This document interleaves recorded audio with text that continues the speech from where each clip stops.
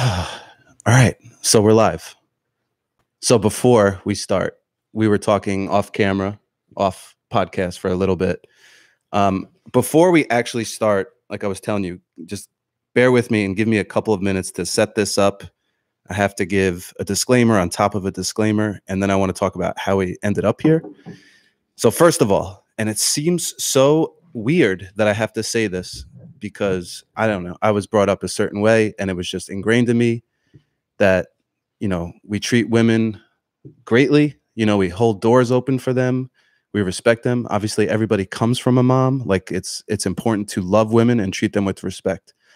In no way is today going to be about condoning any type of abuse, whether it's towards men or women, honestly, whether it's towards, we were talking before, like whether it's towards a freaking moth, like I'm not for it. So I just want to say that this is not an excuse making show. This is not to condone any sort of behavior from anybody. I think what this is really about is promoting growth and change. So I just wanted to get that out there because we're going to talk about some heavy stuff. And I just wanted everybody to know where we all stand, because I think we were talking before. We're all in agreement about that. Like abuse is not okay no matter what. Okay, so that's out there. Now I want to talk about why we got here. And this is a quick story. I've known Joe the Dragon. I just knew him as Joe Vitale, the Sicilian kid. I've known Joe for 20 years. And actually, I was just thinking about this when I just used the restroom really quick, because with you, yeah, I was thinking about you in the bathroom. With you specifically, I don't know why this just popped in my head, but I've been on the both sides of loving you and hating you. Yeah, we have. But I don't think it was really any hate. No, the love was always present. This is what I want to say. So there was this quick stories. Me and Joe played football together. We ran this trick play. It was a touchdown play. My first touchdown ever. It was your first touchdown ever? You didn't know that? No, I didn't know that. You gotta be kidding me. We did this. We learned this play from another football team. I think it was from Poughkeepsie, which is ironic, right? So they did a strict play on us and just made us look stupid. So basically, I was the quarterback, Joe was a running back, and we had this other running back. His name was Sean. So this trick play, I go out as wide receiver. Sean lines up as quarterback. Joe lines up as running back. Sean throws me the ball. I pretend like I'm going to run. Everybody swarms me, and then I flip it back to Joe, and he just scored. It was like a 50-yard. It's called a hook and ladder. Hook and ladder. Thank you. I'll never forget it. And I watched the video, and I got to tell you something. You took a couple good shots. they hammered you. They unloaded on me. So you again. So you that was like yes. So I love Joe for that. There was also a time in high school where I don't know why. This is so. I don't know if you remember this, but I heard rumors, which is also part of why we're here today, because rumors spread like wildfire, that Joe was like calling me fat in high school. Wait, I don't know if you remember this. I don't even know.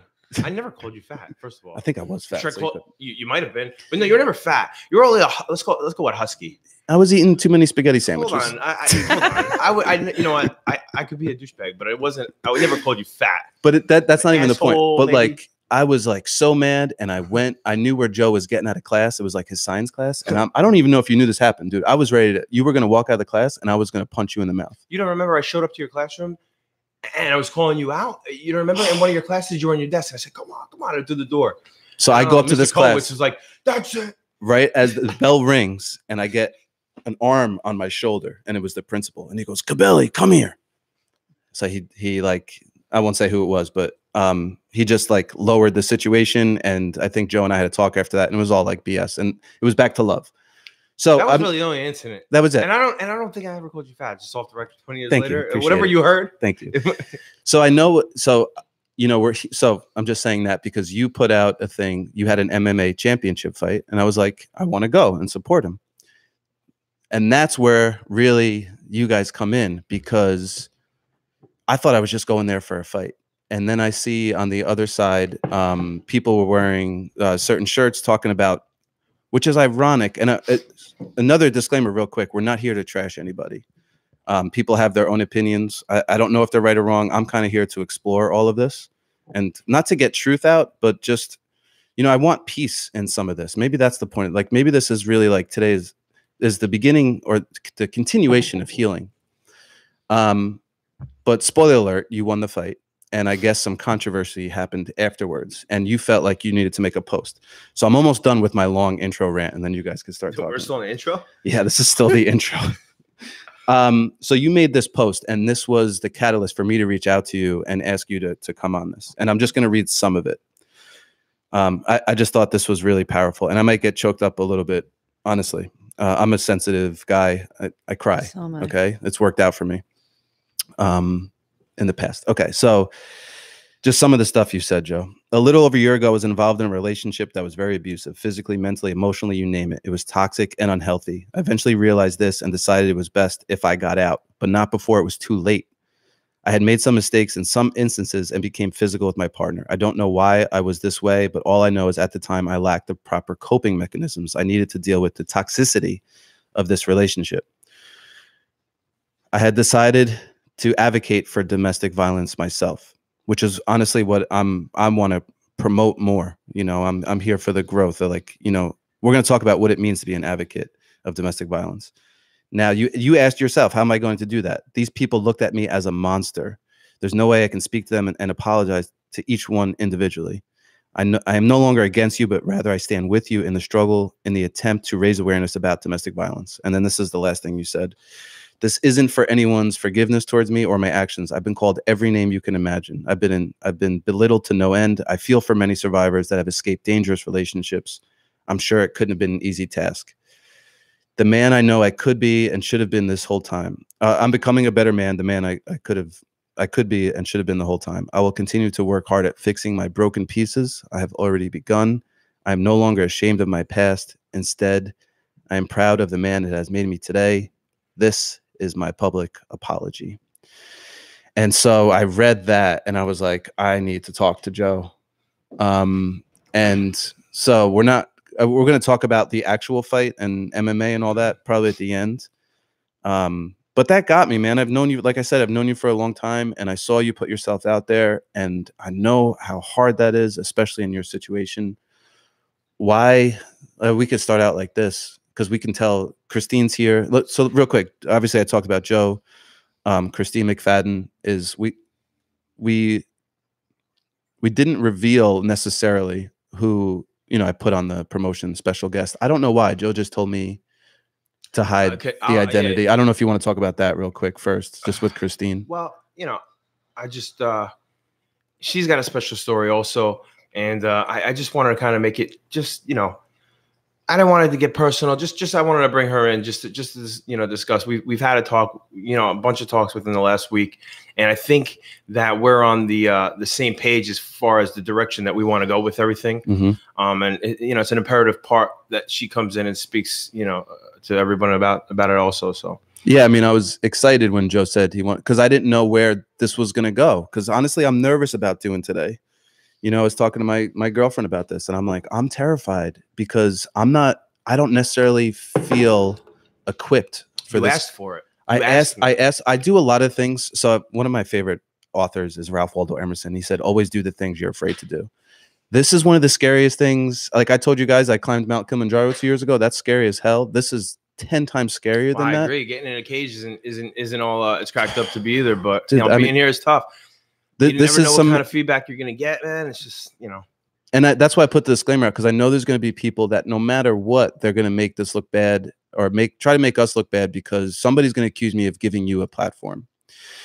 And I'm not here to give you a platform to talk about, you know, listen, this is why I did it and this is the excuse. I'm giving you a platform to encourage this advocacy and this growth and change. Well, part of that growth is maybe, let's say a year. I'm so happy you're here right now. I know, it's great. You know, let's say 2 years ago, my platform could have just as easily been social media. Mm-hmm. And all the negative comments that have been said towards me, I could have just kept going back and forth, back and forth. You know what?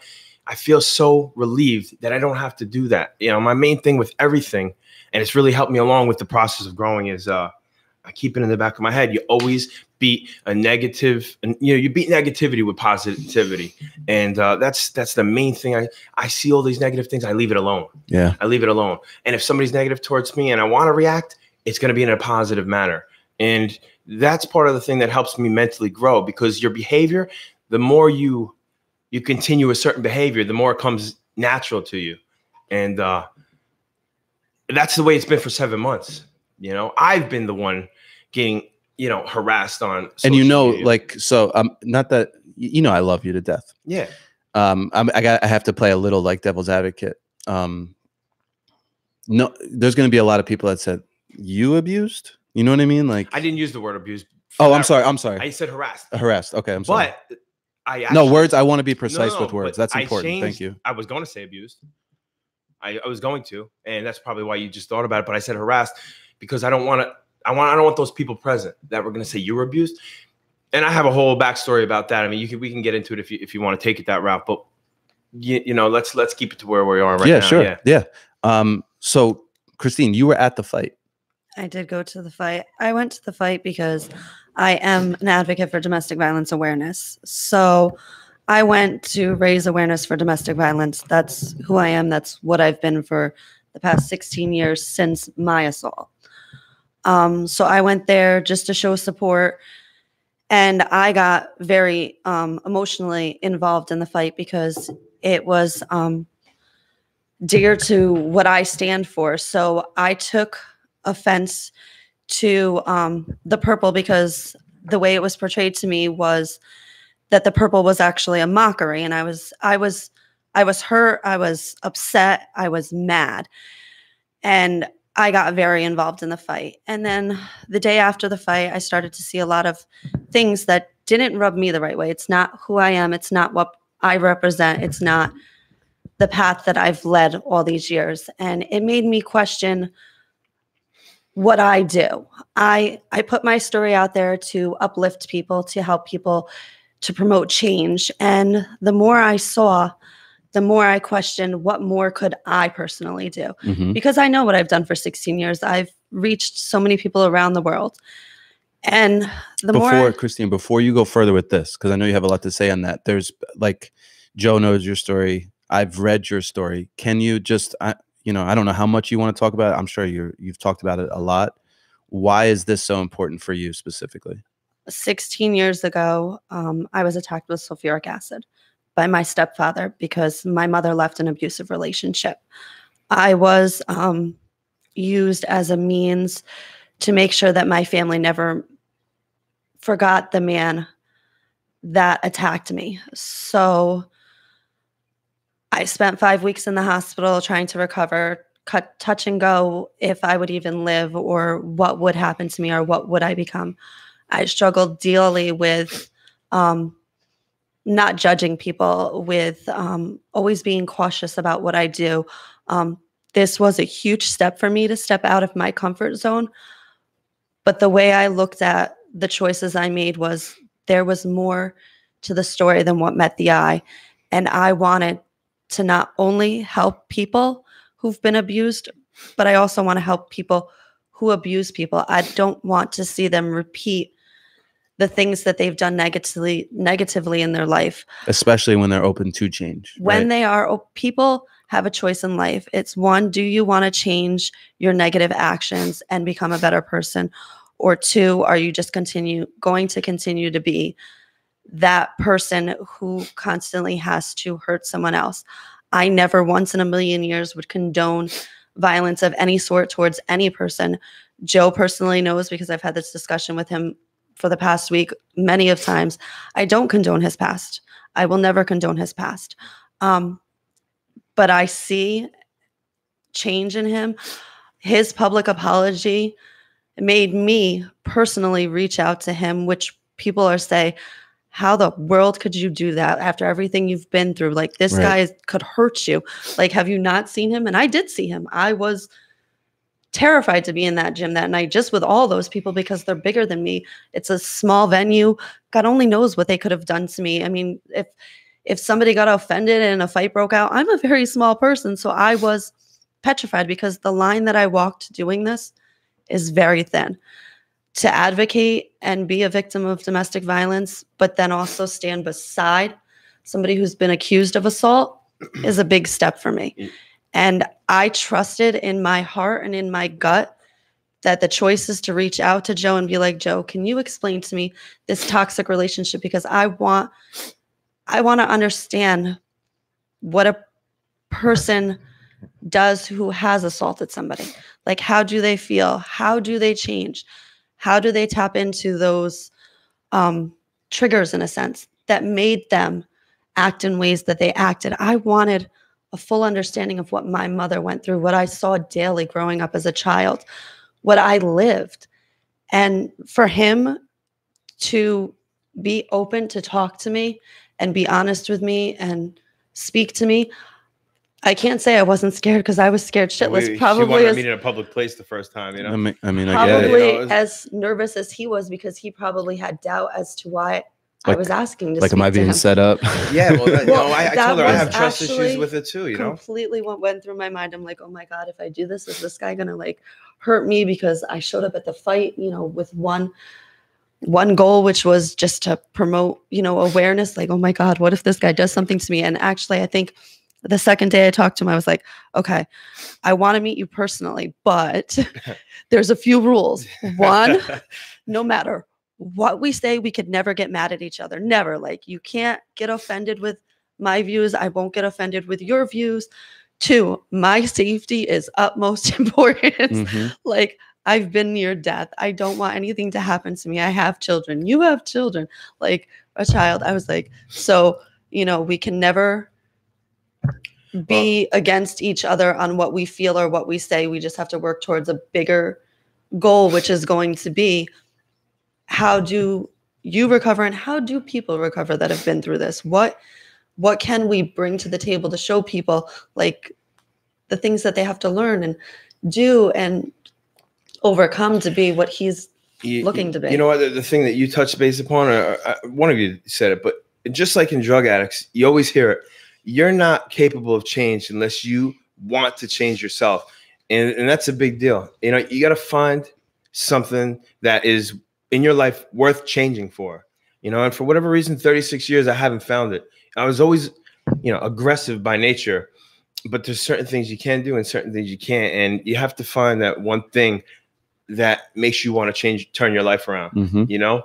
And, you know, I don't want to be where I'm at now. You know, I always expected to be bigger than I am, but this aura around me has brought me to where we are right now, you know, but not in a positive manner. My girlfriend currently, I appreciate her, and I want to change for her because I've been in a toxic relationship. And now because I was in that unhealthy relationship for a year, it makes me appreciate what I have now. And I don't want to lose that, because I know if I do what I did, I'm going to lose it. You know, my son is getting older. His reputation is at stake, you know, and I have to think about him also. Stop being selfish. And just it's amazing what the kids in your life will do. I don't have any kids. My girlfriend has kids. They say kids. It changes your everything.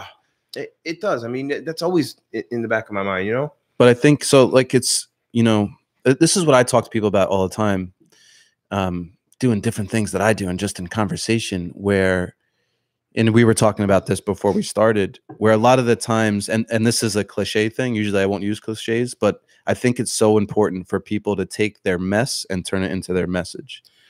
And people don't realize that, though. And you hide behind it. They're afraid to. And one of the things we talked about was this path that right now, I think a lot of things in our culture don't allow us to have a path towards redemption and forgiveness. And I think, you know, I'm not talking about maybe in our small circle, but culturally and in society, there's a lot of, you know, people mess up, which we all do. We're human. We're flawed. And I'm not saying, you know, you abuse a woman because you're flawed. That's on another level, a person in general, or just a person. But you make mistakes in life. And I think if we don't allow people to, again, people that are open to change, if we don't allow them that path, we will make them worse in there with whatever issue they have. Exactly. So I'm glad that you're stepping above some of this, honestly, because this is scary, dude. Like, I'm not kidding when I say I'm nervous about this. This is a scary topic. It is scary. It's so personal, and a lot of people. Being me, you think, you know, I'm abusive and I'm not scared of anything. I just go around prancing, you know, like a monster prancing on everybody, and you know. But it's scary to be in my shoes too, man. And part of the reason, you know, part of overcoming that is being true to yourself and being real. That's the first step. You get that out there and you feel good. Now you can recover. And that's where I'm at now. That's where I've been at. Like you said, you know, there's no, it's easy for everybody to take my actions and call me a monster and say he did this. I wouldn't talk to that guy. I wouldn't associate him. He's a piece of shit. It's so fucking easy for people to point those fingers. But what's going on inside my head? Anybody ever stop to think? You can go see, I've been to anger management. I wanted to fucking strangle that guy when I walked out of the office. Doesn't work. Been to therapy. Doesn't work. Something's not going to work. Meds, they can have you walking around like a zombie. They may not work for people. You got to find that one thing, like I said. I've been incarcerated. I beat the shit out of cinder block walls till my knuckles were bloody. What did that do for me? Nothing. You got to want to change. There's no type of reform program for an abuser. If the abuser isn't reformed or changed, what is he going to do? He's going to keep abusing. He's going to keep infecting people. There's got to be something that some way to get through to people. So what did you, because when I was telling a couple of people that I was going to have you on, and especially in talking to women, some of the things they asked were like, has he really, because is it 7 months, would you say, or like a year, where how long you've been working on this part of your life? It's the day that I decided to get out of my unhealthy relationship. So it's a couple of years ago. I mean, you've been going. No, this is I'd say it's probably about 7 months ago. Okay. I've been the relationship I was in was a year, so it's about two years. No, I'm just asking because some people want to know, like, what have you done to, like, from, like, let's say if there's any health. Change your mindset, man. But like, did you seek out therapy? I did. I'm gonna be honest with you. I seeked out. I spoke to therapists. Spoke to psychiatrists. Therapy. And I guess what's helping. That's also. I don't really feel like therapy is helping me. Speaking to a therapist might help some people, and I promote that if it's working. But I can tell you it's not. It's my want to change. It's my own mental. I'm so mentally fucking strong, man, where I can overcome anything by myself. I just gotta want to do it. You gotta say, put your foot down and say, I had enough of this kind of lifestyle. And that's just the way I've been. When you alter your mind and your mental state, things start changing around you. Oh, that's everything. That's what people don't realize. You don't realize it until you actually fucking do it. Right. The doors are always there, but you just notice them start to opening when you look at things with this different mindset. It's crazy. And I wish more people, it's not going to click until it does, but I wish more people would understand that. There's always been opportunities. You were telling me, Christine, that you saw, like, I guess just efforts with Joe. Like, so you're saying even in knowing him. Just even in the short time that I've gotten a chance to talk to Joe and get to know Joe, I've seen how certain things might provoke him to get angry, upset, want to just be negative towards people. And I've seen him not respond to the negativity, because there's no point in feeding negative with more negative, because then we're just going to live in a world full of violence and hatred. So if you're not feeding that negativity, eventually it'll stop.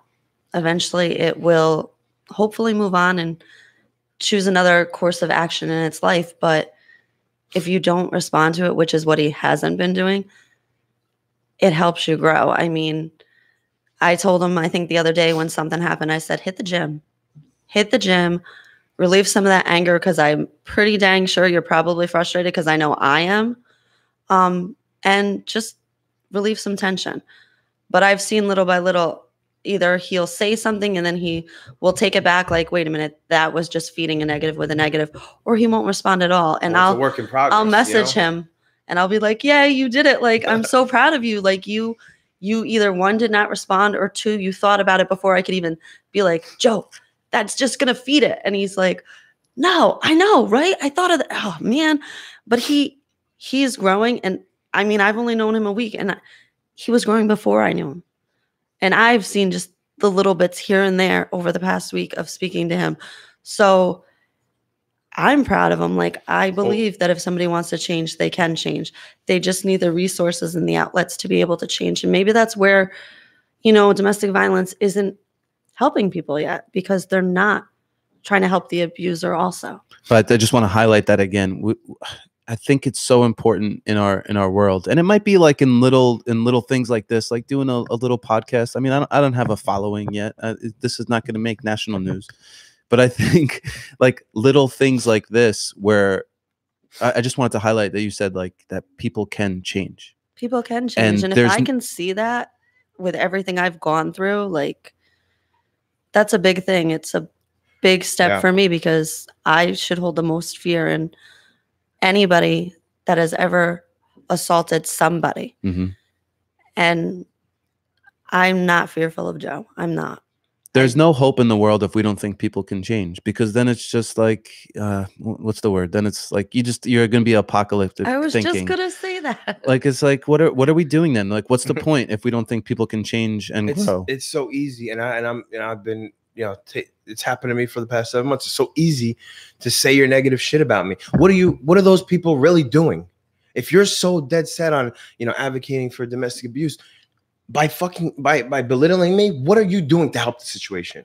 You're not doing anything. You're making it worse. Now I'm changing, but what if I wasn't? I have the mindset where I could change right now. You would just be backing me up into a corner where I'm taking shit and I'm going to explode, and you're just added to the problem. You just added to the, who knows where my next. But since the fight, you have done something absolutely positive. What's that? Joe took his shirts that he wore for the walkout. I actually have that now. And he's I want one. Now I'm gonna buy change one. them. And I know I shouldn't be bringing. I'm never gonna wear it in public. I'm sorry. No, you know what? That he did. But it's thank you for it's awesome. I personally am probably gonna get one myself because I have my own. Everybody knows mine is Make the World Purple shirts. We do my own logos, my own labels, because you can't buy things for domestic violence awareness in any local store. So every year that I've done my walk, we do it. And when I saw Joe take what was used as a negative to him and make it into such a positive by adding the purple domestic violence ribbon to it and actually going to be selling them and giving it to the local shelter where he lives, that's a huge step, and that's amazing, and it will help people. That's where my mindset's been turning negatives into a positive. Just a little backstory because we didn't get into it. No, I'm sorry. I had to say it. But the people listening probably may not know about it. I knew that I was going to be involved in a public hanging when I went to that fight by activists and by advocators, and I didn't know how I was planning. It's hard enough getting ready for a fight. Well, I will say there was like a little, I don't want to say a scuffle, but I guess at the weigh-in, there was some words exchanged, right? As soon as I walked in. What? So what, we want to talk about now? But it has something to do with the attire. So, I mean, I came trying to diffuse the situation. As I said, I knew I was walking into, I didn't know what. And it's such an interesting thing because you're going there to fight, and then you know what I'm saying? Like, well, overcoming double adversity then, Yeah, because you're in, what I'm saying is you're in this mentality, like, you're already in fight mode. That's what I'm saying. Like, as an MMA fighter, you have to be geared. Provoked more before the fight probably just rears you up, which I think I actually saw, and I'm not trying to be mean, Joe, but I could see like he was already in that frame of mind where it was, and I mean, that's the way every MMA fighter should be. You should be focused. You should be. The switch was on. Ready. His beast mode I could see it was when in full effect. I saw it when I walked in his face, and I was like, "Oh my god, what did I just get myself into?" Yeah, you can. I've done it enough where I can mentally prepare for that. I didn't know how to mentally prepare for what I was walking into outside. No, of the because fighting. I had no idea. Well, there's no reference for it. You've never been in a situation, but it was like that thrown before. into a whole nother swing of things. Like he was walking into, okay, this is just another fight I'm going to fight.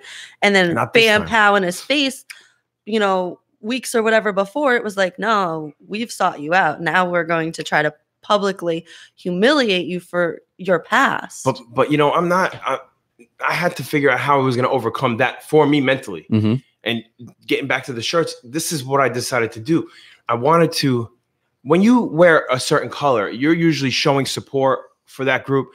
And I figured if I could show that I support the specific group, that maybe it's a sense waving the white flag and say I'm with you. I acknowledge my mistakes.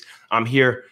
Maybe they wouldn't throw so many tomatoes, so to speak. So that was for whatever reason, me wearing it was a bad thing and was turned into this huge petition where I was mocking domestic abuse, and that wasn't the way it was supposed to be. It was kind of misinterpreted, so.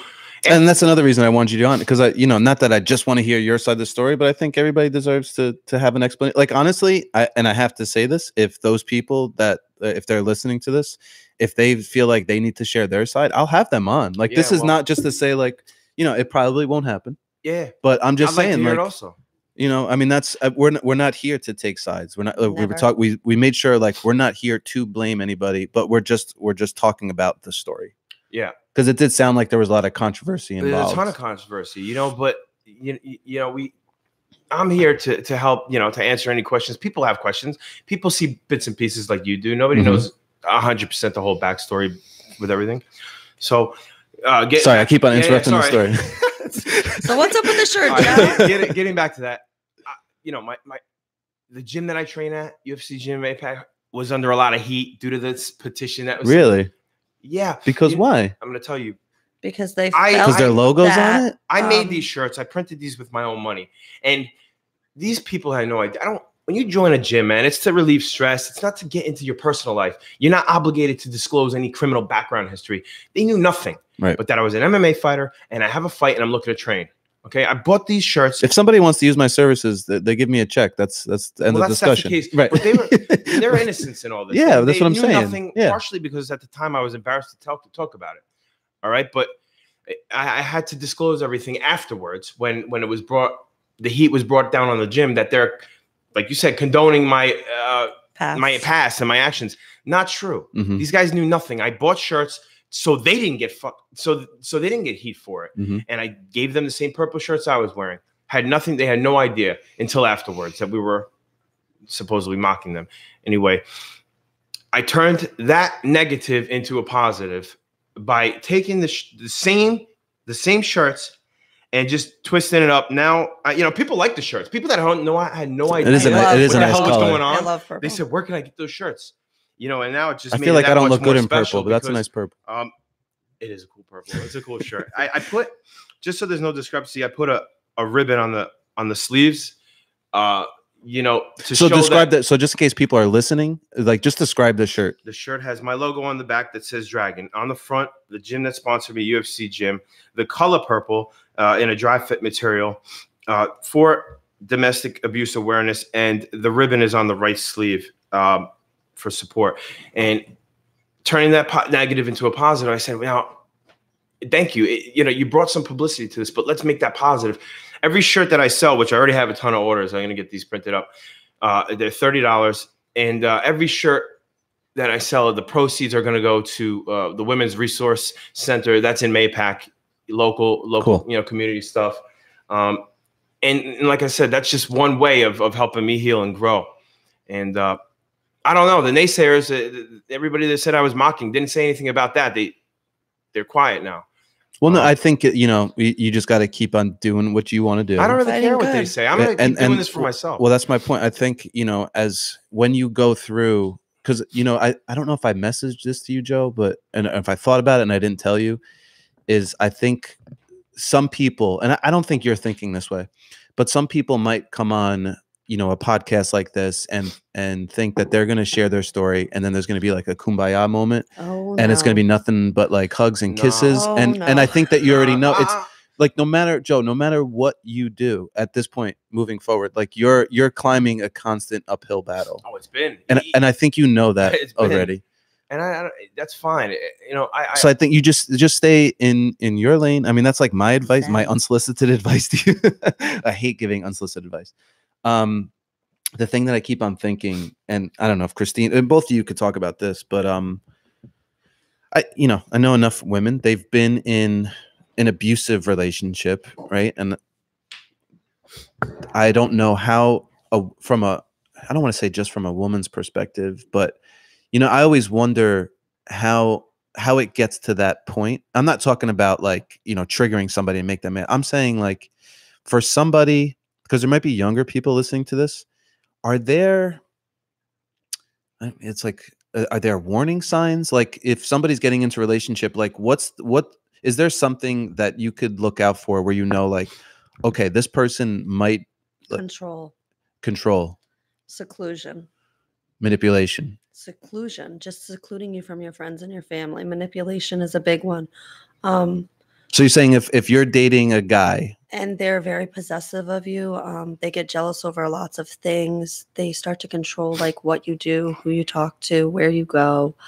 Those are all tall tale signs that not necessarily it could lead to physical abuse, but it can lead to mental or psychological abuse, which are all forms of domestic violence. So what do you think happens? Does somebody get involved with somebody else and then they don't? Because like one of the things, this is what I will say, because your other side, your opponent, I watched, I tried to do a little bit of research on today, and I guess, I don't know if he did it the day of the fight or the day before, but he did like a Facebook Live, and I watched it. And honestly, everything he said was truthful. Now, when they talk about you, I don't, that's still in question. I don't know about that stuff, but he said some things like 1 in 4 women. No more 1 in 4. And then from that, I have to imagine that a lot of people don't report that. A lot of people don't report their abuse. A lot of men don't report their abuse because it is kind of laughed upon by police, which I know personally because, like I said, I've done this for so long. So I do have people that reach out to me on social media or public, personally, and they ask me for their outlets. Where can they go? Who can they see? This is what they're going through. Are they in fear that this person will find out and it'll make things worse? Or what's the thing that stops? They don't know what to do because they are either a man or a woman. They're worried about, the outcome of what the other person is going to do to them.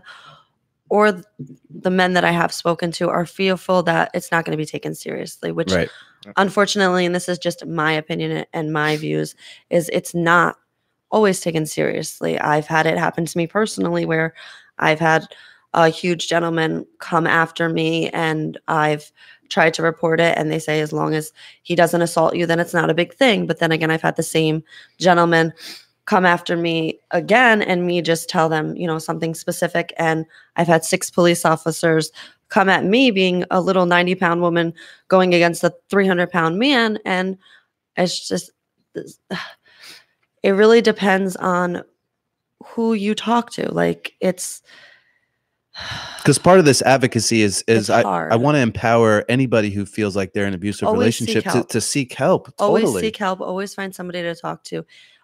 There's lots of shelters. There's lots of resources.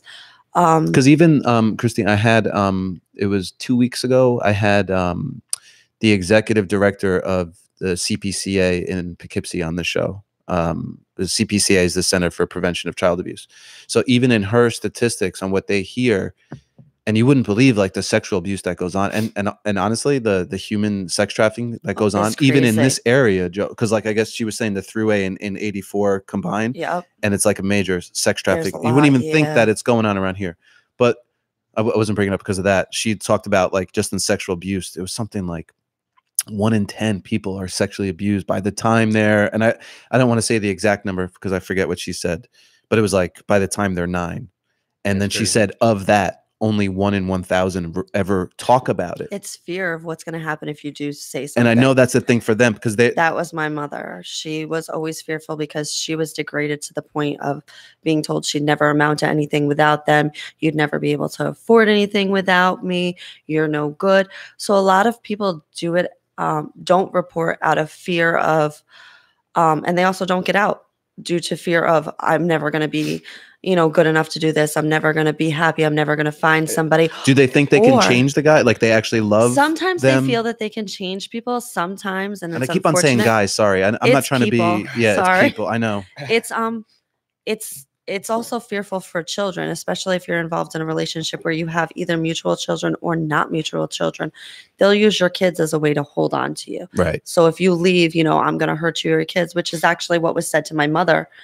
When my mother did leave was, I'm going to, kill all 4 of the kids. I'm going to make you watch and then I'm going to kill you. And we actually had it in writing. Wow. So if you have if you have something like that, can you go to authorities and say, or you can take it to authority? What they choose to do with it, it's hit and miss. It's a hard thing because even after everything that happened to me and having all the letters and, the stuff to back, my mom on, this is a bad situation. This guy, is only out to harm people because this wasn't the gentleman's first offense. It was his third, a shootout with the police. years later holding my little sister at knife point when she was only 2 months old, which stood up, ended up in a standoff with the police again, which I witnessed because me and my twin brother are the ones who called the police. So we had to witness that happening to my little sister and then me. So each assault became worse. So it's fearful of what's going to happen and where do we go with this and how do we do this and what is the system going to do for me? And everybody will question the system. I question the system myself. But there comes a point where you have to stand up for what you believe in a whole and not just bits and pieces. I believe in, helping a victim as much as I believe in trying to help the accused also. Mm-hmm. If you don't help the whole picture, there's no hope for any situation. I guess. The coolest part about today is that both of you are here. Like, I love that you guys are. It's so. I mean, I keep on I'm getting lost sometimes because my mind is drifting and I'm thinking about there's two sides right in front. I'm of like, you. I mean, holy cool. cow! It's definitely a step in the right direction. Is what we felt. You know, what I was thinking just to give myself some credit, real quick. I can tell with your face. No, who else would even entertain? So one of my virtual mentors is Joe Rogan. I listened to his podcast and I never did I think I was going to have it. I'm not an MMA fighter. I don't know anything about fighting. Anybody out there, I'll tell you right now, if you don't like me, you can kick my ass. I'm not a tough person. Me either. I will get destroyed. I know that I'm going to lose the fight. I'm just hoping that you won't get out of it totally harmless. No, I mean, so Joe Rogan, what I love about him is that he talks about anything with anybody. But he also has FU money where if he says something and it comes back on, it's whatever, not that it's not hard psychologically and mentally.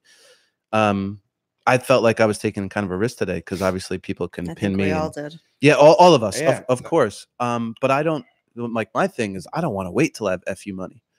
I want to have that mentality beforehand. I want to be able to talk about something like this because nobody else is. Well, and even if we do it on the smallest level, box, man. And you know what you did? You stepped out of the box. Because I thought about every day. I was like, "You're gonna take shit for this," and you wanted it anyway. Christine, every day I was gonna take shit for even reaching out to me. But you got to step out of your comfort zone, man, to get big things happening. Maybe you guys felt the same way. But what did I asked you a week ago? Maybe. Yeah. A week ago. Yeah. And every morning I woke up, I'm like, I should cancel this. No, every morning because I'm just, you start to worry. Because it's because of my actions that you feel that way. And not necessarily. I think it's more so because of the subject and how it's not really spoken of. People need to talk about it. But that's the thing. People need to talk about it. People are so afraid to talk about it. But why? The minute you can start being open about it, the minute you can start, getting to the root of the problem. Well, I guess some of my, and see, this is what I love about podcasts because we could just talk about this. I'm letting people into my brain as well. We all are. I didn't want you to say something if you ever go through any legal process. I didn't want you to say something as I was thinking, I put on a lawyer hat. And by the way, I'm the one that's in the process. No, I know, but that's what I mean. I want the same thing. I don't want somebody to look watch or listen to this and use this against you in any way and twist it. It's gonna be anyway. I was thinking about that. I was thinking I wanted to elevate the situation, but I didn't want to escalate it into I was thinking, does somebody know where we do this? Are they going to show up? Sort of all that. So I'm just saying, sure, thanks. Make me a little more nervous. No. I think about the same thing. But it's kind of like the monkey brain. I'm in you're kind of in fight or flight and constantly in your life. And I knew that the thriving thought, because I know my true intentions, which is why probably halfway through the day I'm like, you're not canceling this show. You need to do this. Because everything can help one person as long as you reach that one person. This is not about reaching the mass. I want one person to watch this and go, even if it's a guy, even if it's a woman, just being like, oh shit, I never thought about that. Exactly. That's all I expect out of this. That's all I ever expect out of life for the past 16 years. I know you, so I know that what this was about. You've done missionary projects. You're a health coach. You make people laugh. You're a stand-up comedian. I know that you only want the good, and that's what you're about. My company's called Good For You Productions. I mean, it's pretty plain and simple what you were trying to get out of this. But I wore this hat specifically because I felt like I needed some spirit in here. I don't know if you guys believe in the spirits and stuff. And I felt like this was our angel protector, whoever it is. Love it. Just to make sure that we stay, because I think we could easily take this conversation and make it negative. And I give you guys credit for, first of all, I mean, that's how I started this whole little side banter, is that I just give you guys credit for being here together. I think it's so awesome. I hear Joe sniffling. I don't know if he has a cold or if He's always got a crying. case of the Is he sniffles. crying? It's cold in here, bro. Why don't you fucking put the heat on? But I think to see, like, I've known Joe for a while. He's emotional.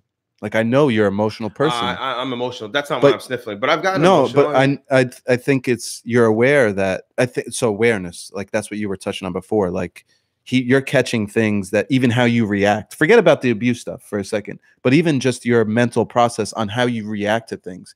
You're catching yourself before you let it go someplace. Yeah, well, that's because your emotion could help you, especially someone like you. Your emotions could help you or hurt you, right? I guess it's true for anybody. But you're talking about, but yeah, I mean, if I'm not, like you said, I'm not emotional. You think because of what I do and the whole facade. Or you're passionate. I mean, I guess that's what I mean. Like when you do something, you do it all out. Yeah, he was nuts on the football field. No, he can Christine. get emotional. I think I touched a soft spot with him last week when I met him, and I shared my story, or at least my most recent sharing of my story that I did in October. I think that hit a little bit. Well, yeah, I was going to say your story is tough. My story is very public and it is very tough. Very tough. So how'd you get on Montel? How does that happen? Like I said, I don't seek to get my story out there. People reach out to my district attorney, who then reaches out to me, or people publicly reach out to me. I was found by Montel on 2 separate occasions through my district attorney. Just the same thing, get my story out there, let people know that there is hope after.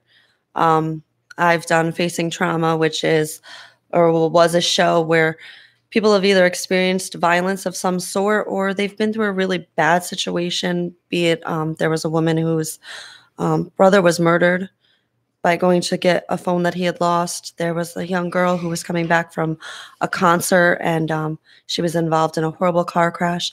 The show was more about fixing some of our imperfections to kind of make us feel a little better and also to shed light on, bad situations. I made friends with a lovely woman who I actually taped the whole time with, who boyfriend tried to kill her and her son. And it was publicly known, and he had slashed her face, knocked out her teeth. She protected her son. He spent 7 years in jail. And I watched her go through the battle of, oh my God, when he gets out, my order of protection, what the world. Right. And I've never seen her react. Because order of protection probably doesn't make you feel safe, I have an order of right? protection. It's not going to do nothing for me. It's a piece of paper. Right. I know that.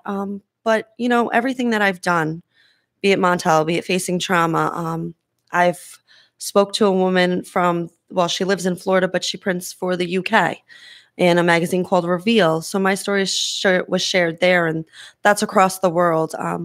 I usually hold walks on an every 2-year basis on the walkway over the Hudson. I put it together myself, local community member, raising funds, put together this huge walk to raise awareness for domestic violence. I like people to see that we can be an average person and still make a huge difference in this world. And this year was actually supposed to be my walk. And when I reached out to Joe, I was like, you know what? I'm not doing my walk this year. I have more purpose this year. My purpose this year is to try to help people who have been accused of a horrific act of violence, or even just an act of violence in general, to get into their heads, for them to share with me, for them to help me to help them, and them to help me. Because if anything, my whole process has been about me growing and healing, because of all the fears I live with. And Joe is helping me. So not only could I be helping him, he helps me better myself and not always judge the world, which is a big thing for me. So I'm thankful for him accepting. Before we even got here, I like the thing you sent to me this morning. But you go on. I'll tell you. Let him tell you. I sent it to her this morning that, I'm proud of her. I mean, there's a few fears that she's had to overcome to meet me. I mean, she's been to the fight. She's seen what I'm capable in the cage, and she's heard, other stories from other people. And just to even reach out to want to speak to me based on what she's been involved in. I mean, I'm proud. I'm proud to even say that she was able to overcome those fears. I mean, she's a strong woman. You can read it word for word. Well, no, actually, the one I love that one too. Oh yeah. But the one he sent me on my way here, after he sent that to me, that message, he sent me a spiritual awakenings. It stated, sometimes Life is about risking everything for a dream no one can see but you. Which really touched me and almost had me crying on the way here as I'm driving. And I'm like, I can't cry because then I won't see. But, you know, the things he says shows his progress and that he's not really a monster. People make mistakes. It's how they grow from them. The people that know me, really know me, Jeff, Christine, and you know, a lot of the other people that I'm friends with support me. They know I'm not a monster. They know I'm capable, what I'm capable of, but they know inside I'm not a monster. The people. Well, here's what's unfortunate about humans is that everybody is capable of the worst in them. They really, if you let it foster, it will. So sorry. Joe's message to me this morning, as we checked in this morning to see what time we were going to meet each other, the message that he was just referring to specifically came across my phone as, I haven't told you this, but you're braver than you think. Reaching out to me after hearing stories and seeing what I am capable of in the cage. Meeting me by yourself, but most of all, standing up for what you believe in. When you know others may not stand with you. I'm not sure many people have the balls big enough to do what you do. And that meant a lot to me. Because I know that me reaching out to him was a huge risk publicly because of what I stand for. But I do know that what I believe in, I will never back down from anybody judging me. You might not agree with what I do or with me talking to him or becoming social with him. But you know what? I'm not here to make friends. I'm here to make a difference in the world. So sometimes you may not always make friends when you make a difference, you know, try to make a difference. Like you said, you stand outside of your comfort zone. You know, that's what you have to do. You'll make enemies. So Mother Teresa, when Mother Teresa traveled the world, so I learned this on doing my mission trips. She always flew like in a jet, obviously, because she would like bring a lot of people and support and stuff. Wherever she went, they hated her because she caused chaos. So when they saw the plane landing and then they saw the boxes, it caused like riots and chaos and all that stuff. So even somebody, my point is, even somebody like her was hated. I'm telling you. So like no matter what, that's why you can't listen to what people say. And really take that to heart. When you know that you're doing something for the right reasons, you got to continue to do that and expect people to hate you for it. That's on the other side of the spectrum. That's on her side. My people are going to hate me for my actions, but sure, let them. But even trying to move forward, they're going to hate you for it. They don't benefit my life at all. You know, you don't benefit me, so why should I even shed any type of emotion on it? I'm better. I'm trying to better myself. I don't need that. Yeah, stay above it. Yeah. By the way, it's a good coffee. You like it? Yeah, it's really Cafe good. Bustelo. Shout out. I wish are they a sponsor? I need a Bustelo sponsor with my Silk Diamond almond milk. First time I ever tried almond milk too. So I don't do dairy. Pretty good. Dairy causes inflammation. So especially as a fighter, we should talk about some things in your nutrition. Can I be your nutritional coach for your next fight? You should. Like I know you got trainers and stuff. Dude, I'll do it for free. This last fight, it was the first fight I ever took where I didn't have to diet and I felt fucking great. I was drinking Pepsi the night before. Well, yeah, I would talk to you about that. Yeah, because the guy had 35 pounds on me, and I'm like, damn, I could eat anything I want. I didn't even try to lose weight. Just in my normal routine and at the gym, I was so great. I wrestled in high school. I wrestled in college. I think as wrestling, I was like, so I've been trying to. There's so many Thanksgivings I wasn't able to eat. It was great to have to be in this competition. You guys are crazy. Wearing like in wrestling in high school, they're wearing like rubber suits to cut weight. You guys are nuts. Yeah, college gets worse. Rubber suits. After practice, sitting in a sauna at the YMCM club down the street, spitting in a cup all night just to shed a pound. It's crazy.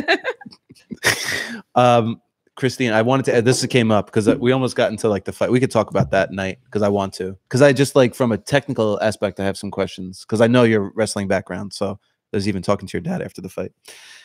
What do you think? Because that'll be a segue at some point. But I just want to. I think this is important for anybody hearing.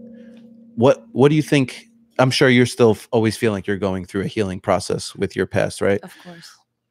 What do you think has helped you the most? Like, I'm thinking of somebody else who's at the beginning, like, you know, you've been at this for 16 years. You know, somebody that's listening or watching is at year 1 or just in the beginning of it. And they're looking for help or trying to figure out, I'm sure, because you must have had some really dark thoughts. Like, I mean, I'm sorry to say this, but I imagine it'd be like, why? I don't even need to be on this earth. Like, I imagine suicidal thoughts crept in. Never, actually. Really? Wow. My first week out of the hospital is when I was contacted by Montel. My hardest that makes me uncomfortable. My hardest that part. that Montel reached out to them while she was in the hospital. No, after I got out. Oh, after. Okay, my hardest part. I never wanted to die, and I still go through this part now. Is why did it have to be my exterior physical appearance? So that is one of my hardest things. Is people's looks and people's stares. I never wanted to die. Actually, I attended my first burn conference within 3 months of coming out of the hospital, I want to say. And that was like a whole little community. So I never felt different. Now I feel different all the time. But for the most part, I don't notice people's looks and stares because my abuse is not only interior, mine is exterior. So mine is physically, they're put out there for everybody to judge and see. But I never wanted to die. Never. So what do you think helped out the most? I mean, I'm sure you went through therapy. Children and my family. My aunt pushed when I came home from the hospital to make sure she brought me out in the public as much as possible, and always hoped that I would not maliciously attack somebody for staring at me. I do know she told me that there was a few times that I did lash out at people, that it's not nice to stare at me. What the hell are you looking at? Type stuff like that. But she said my turning point was when a child was staring. And the child approached me, and I got down on the ground, and the mother got very skeptical. She's like, "Oh my God, don't look, don't ask," because the child had asked me what happened to me, why I had boo-boos. And children are so like innocent and no filter, and no filter, no nothing, and they don't mean anything negative by it. Yeah. And my aunt said she came up to me and she's going, "Oh, please, dear God, don't let her attack this poor child." And my aunt said I got down on the ground to their level, and I sat down Indian style, and I let the little girl climb on my lap, and I just told her that I was hurt, and I just sat there and I talked to her, and my aunt said that was my turning point. And that actually has been like one of my best parts is the kids. I've worked in the school district with some of the kids before. They picked my cause as one of their fundraisers for the year, and just sharing with them. And it really depends on their level that they're at, their age. Sometimes it'll just be stay out of mommy and daddy's cupboards. Some of the stuff in there can really hurt you really bad because what was used against me is a chemical. As they get older, it's just, to watch out for the abusive relationships. And I will tell them what I'm attacked with. And just to always be on the side of caution. So I've never wanted to not be alive. I might want to erase, my exterior scars so I'm not always judged. Right. But I think everybody always tends to tell me I'm different. And there's like this spiritual being behind me, which sounds crazy and all, but not to me. I'm a little. I have some crazy they always thoughts. say what happened to me was for a reason. My thoughts are different, and it too. was to impact the world and to change the world and the way they look at things and view things. So maybe that's what it was. I guess I don't really know. But just if they're in that situation, just there's so many outlets. Just Google. Google is your best friend, and it will show you everything that's out there for you to use, and who you can contact and what you can do. There's even some sites that if you go onto them and you're in an abusive relationship, if your abusive partner walks in while you're trying to get the help you need, the whole site will shut down and go to like these ads and stuff. How? You just click a certain button, like you're scrolling and stuff, and it'll go back to a regular thing. It's like a trapdoor for a website. Yes, and it's great because it keeps them from their abuser knowing that they're actually seeking help. Yeah. It's great. I've done a lot of Googling too for different reasons, probably, but that I came across that site and I seen that and I said, it must be really bad out there for that to even be a thing, that these women are sitting home and just because they're afraid of what their abuser is going to do, they click it to shut it off. And I said, God damn, this is more of an epidemic than you think. It is. I saw that. I couldn't believe it that's even out a thing now. It's unbelievable. Some people must go through. And men, we don't think like even you were talking about being at the fight and being like nervous or like it's so interesting to hear you say that from a male's point of view because like I was saying before, I'm not a tough guy at all, but I just also know like at least for me because it hasn't happened yet and I feel comfortable with who I am. Like nobody's going to try to start with me. Like I know that I'm not a fighter, but I'm also not just an easy person to take down. Like, but I don't, what I'm saying is that thought doesn't have to creep in my mind. Like I heard somebody telling a story about they were in a hotel with their wife and somebody knocked on the door and the husband just went and opened the door and was like, oh my God, who are you? Right. So he just went. So he came back to his wife who's in the bed and she goes, are you crazy? You have no idea who that could have been. He's like, whatever. So we don't even think about the fear about being attacked. I won't say her name, but my business partner, you know, we have like where you guys parked over here. There's a side parking lot. Now, there's no homeless people or anybody bad out there in the woods, but she will not go by herself. Are you sure about that? You know, well, this is what I mean. But this is what I mean. You this think is, that no, it's this safe, is my and this me speaks, on the other hand would be like, but this is what I'm saying. Like there's lots of you. my thought are from a male thought process. Most of the time, we don't even think about the physical danger that we'd be in by walking in the street at night, and it comes up in your mind a lot. And I think it comes up more so in my mind just because of what I've been through, not so much just being a male or a female perspective. But I know what you're saying. A lot like of women that woman, are more fearful of stuff. That married couple that was in the hotel room, she had no past of any sort of abuse at all. And she was like, "Are you crazy?" That because she knows if she was by herself, there's no way. He didn't even look at the peephole. He just opened the door. He's like, "Hey." I raised my children to, and I guess their school questions my doings, and same with their doctors, but I don't hide from my children the negative of the world. I share with them because I always want them to be prepared and ready for anything that might happen. So they know my story. They've done my TV shows. They've done my magazine stuff with me. They've aired on everything, a lot of things I do. But they know what the world's really capable of. We don't hide it from them. Even with the epidemic of, you know, the drugs and everything that's going on now, and you know, the opiates and everything. But I don't lie to them. If we see something going on, we let them know, you know, these pills are being made to look like this candy. Social media is a huge thing right now. We show them, and more so my daughter than my son, because my son is like mentally headstrong and he knows everything that's going on in the world. Poor little thing. But my daughter, I'll show her, like with the social media accounts that she's on, you know, some of these people are pedophiles that are trying to get addresses from children to traffic them. You should see the video I posted last week. We got to be friends on Facebook because we're not. We have to. Because that lady was talking about her. There was a little boy playing like some video. He wasn't on his Switch. He was playing a video game, and the dad came home and he's playing a video game. And you know, you can play against somebody. So there's the video game and then the picture-in-picture. The dad walks in and the son's just playing a video game like nothing, but in the picture-in-picture was a dude. And he was just sitting there on his couch naked. No, it's yeah, and crazy. he's playing against this little boy. Oh my God! But that's probably how it starts. He forms a relationship with him, and then gets an address or a number. Sick, so you really have to watch. There's ones that will get kids to be friends with them, and then once they're friends with them and stuff, they try talking them into committing suicide and degrading them to no end.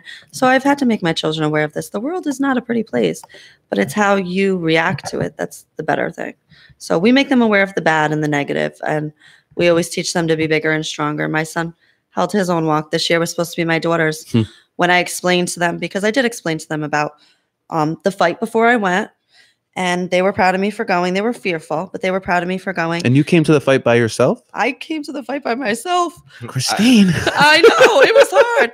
I did meet two gentlemen before the fight when I picked up my tickets who agreed to walk me to the fight because it was the road I had to walk down was a little sketchy, which made me a little more comfortable because they were bigger than me. So I knew like, okay, I'm good. But yeah, I went to the fight by myself, and let me tell you, I was scared. But like I said, I did let my children know about the fight and why I was going.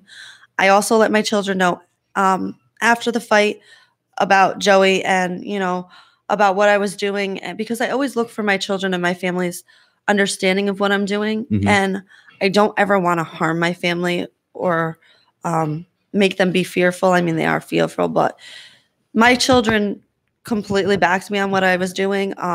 I told my daughter, because this year was her walk, because both my children will hold walks for domestic violence awareness. And I told my daughter what I was doing. And my daughter 100% was like, you know what? I get it, Mom. People can change. I'm proud you're doing this. And I said, just some of the things she said, and I can't even remember exactly what it was, but it made me cry because she understood what I was doing, and she was hoping for nothing but the best in Joey. And she was like, we can do a walk another year, Mom. Let's do it this way first and see what happens.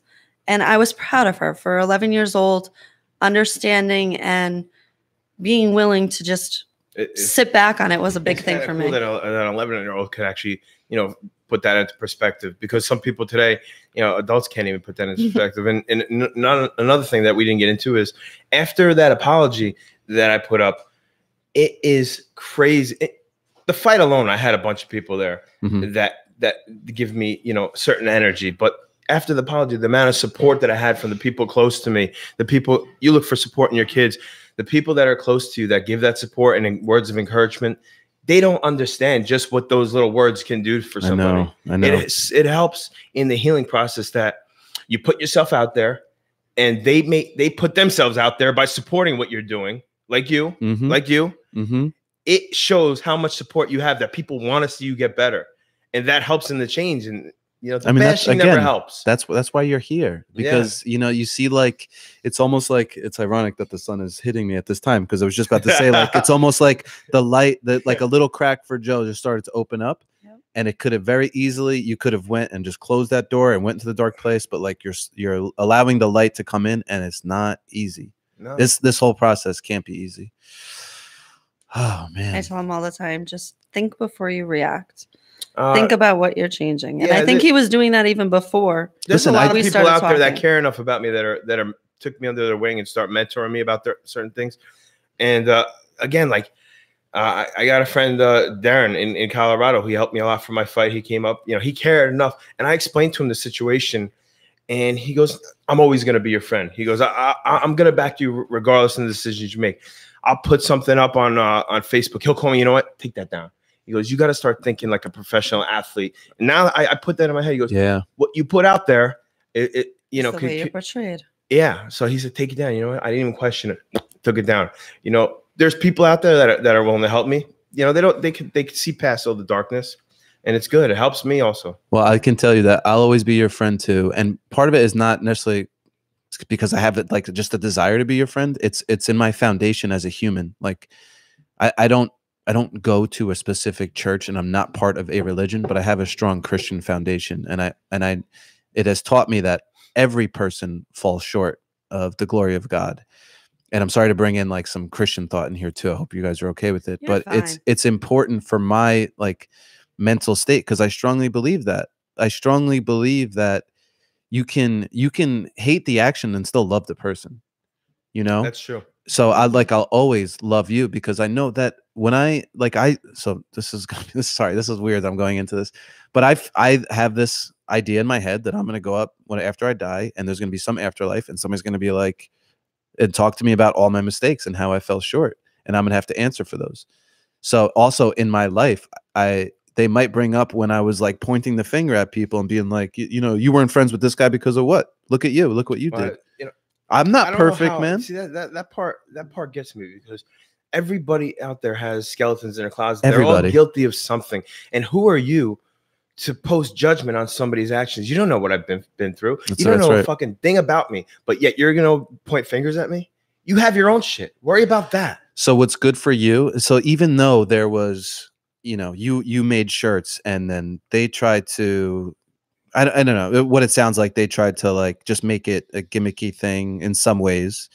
Now we're here. So even if you have a push to elevate and somebody else was trying to bring you down, now we're here. Like, it actually, without that all happening, we wouldn't be here talking about it. So we can also be thankful for the criticism and the point, because it makes us realize that publicity is still publicity. So, got us to this point. But, like we were talking about before, like making your message your message. Like, how many drug counselors do you know that had drug use in the past? Like, it's so important that for whatever it is. And listen, I lost 60 pounds. That's why I'm a health coach. I know what it's like to be fat and like not know how to lose weight. Like, it sucks. You're just like, teach me how to gain it? Yeah, just eat something. No kidding. I can show you how to like I joked about before, spaghetti sandwiches. Have those at midnight from now on. Okay. Because that's what I used to do. And it's slowly gets, you are. But so I know how to. So I know where those people have been. So when I just met with a guy the other week. He's 6'4", 300 pounds. Maybe I don't know that extreme, but I know his psychology. I know what he's thinking. I know that he's making excuses and saying, "Oh, it's so hard. I can't do this." No, you're kind of lying to yourself, but it's there for you to overcome this. The idea of being on a carousel. One of my core beliefs, I believe that your spirit is on a journey. So when something comes into your life and it happens over and over and over again, it's not the world. It's you. There's something that you haven't addressed. So like, I think I used to struggle with having male relationships with other people. Like there was something, I'm sure if I went to a psychologist, it'd be something with my dad, but I never valued myself in front of other men. I was I felt very comfortable in front of women. And like I understood my value when it came to women, but with men, I was always a little insecure. Why is that? So even in my business, I walked in here and I just, I'm so over it. Oh, okay. So we don't have to tap into it because I'm like, yo, you're pretty fucking successful. I said, I didn't see that side of you. I'm good, You but should it's definitely growth. not feel that way. But like cool. over and over, I felt this insecurity around males, and that like I sort of think about it myself, and it's like, why do I have that? I don't need to have it, and I worked on that, and I overcame it. But that was a pattern that kept on coming up in my life. It wasn't that other males were making me feel insecure. No, I was allowing males to make me feel insecure. Yeah. Well, one of the things in my past relationship, and again, it doesn't have to be guy versus girl. When I talk about that, the pictures are out there. There's police reports out there that are going to make me look guilty, which I am. I got tagged in one of those. I don't know if you know that, but they tagged me in. Yeah, and it was like, and that's okay. But they tagged me and Christine also. But it also doesn't tell the full story. No, but that's where I'm. There's his side, her side. I don't know if you wanted the truth. No, what you not messed. Not 100%, what. but Okay. I just want to mention something real quick. Is that? Yeah, you're right. I don't know how you're going to say this. I'm going to say it, but the relationship that I was in, when I talk about it, I mentioned the relationship as a whole was toxic. There was toxic behaviors. And the reason I'm getting here is because of what you talked about, insecurities. You know, the one that I was in, insecurities were flaring on both sides. We both knew each other's insecurities and we both attacked them. And, you know, there's, you know, I would lie if I'd say that I wasn't abused, whether it was physical. Christine said, you know, mentally abused, but and I wasn't physically abused in the relationship, and I was mentally abused in the relationship, but verbally abused. We both were. It was a whole toxic relationship. I'm taking the heat for it now. I would never call the cops. I've got hit in the face, and I've got slapped in front of my son, and I've had these things happen. If I call the cops, I thought, what are they going to say? They're going to come to the house and say, "Aren't you an MMA fighter? Like, what do you want us to do?" So I never called the cops. So I don't have those police reports. That does not mean that it wasn't a domestic abused relationship on both sides. It was absolutely, and the person I'm speaking about can hide that stuff, and that's fine. I'm growing from the whole process. So who's really benefiting? Yep. We never look at the past. We always look at the future and where we're going. That's it. So where are we going? Are you guys having fun or what? I love this, man. This is a cool experience. I've been on radio shows. I've had a documentary done, but this is the first time I did a podcast. It's pretty cool.